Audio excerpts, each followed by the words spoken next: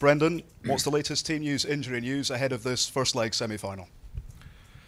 Well, pretty much the same. We obviously Wes and Philippe got injured in our last game, so Wes will probably miss the next couple of games and start training back next week.